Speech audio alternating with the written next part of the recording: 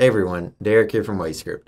In this video, I want to show you how we can take address data from a Microsoft Excel workbook and convert it using geocoding to the longitude and latitude spatial data. Let's get started.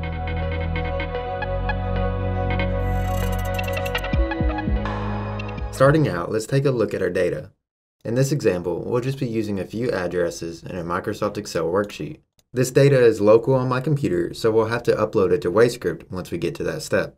Next, let's sign into WayScript and click on Create a new script. And we'll call this one Geocoding. Click Create. There's only a few steps that we need to do to get this working. The first step is to load in our data from that Microsoft Excel workbook.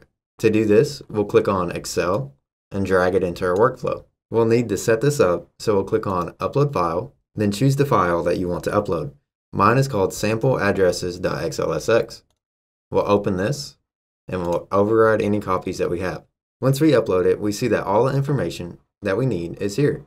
We'll import this column, and we'll call this the address list. If you're familiar with the programming language, what this does is create a list object for us to iterate over. If you're not, don't worry, I'll show you how to do it in the next step. To iterate over these entries, we would put in a loop as our next step. We'll drag that in and drop it into our workflow. The variable that we want to iterate over was that one that we just created, an address list, and we'll just leave the default of address list item to be each iteration. So far, we've read in our data and we're iterating over each one in that workbook. Now we need to geocode or find the spatial information of each of those entries. We can do this using the Mapquest API.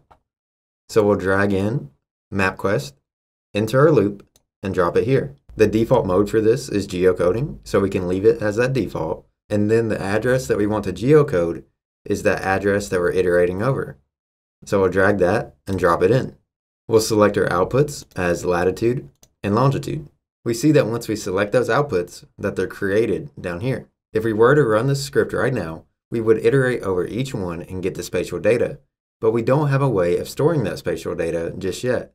So let's store this spatial data into a Microsoft Excel worksheet. We'll click off Mapquest and drag in the Excel module. We'll change the mode to Write File, and then we'll choose a file to write. In our example, we'll just create a new one. So this will be spatial data.xlsx, and we'll click Create File. We'll leave the default of Add to File selected, and then we'll choose our outputs for this Excel sheet. The first output we should have is the address list item. Next, we'll create more columns in this worksheet by clicking the plus. We'll pull in the latitude for the first column, and then we'll pull in the longitude for the second column. You can see the data preview underneath, and this is what we have. We only have one entry right now, but we're getting a new entry each time we iterate in this for loop. Let's see the result and run the script.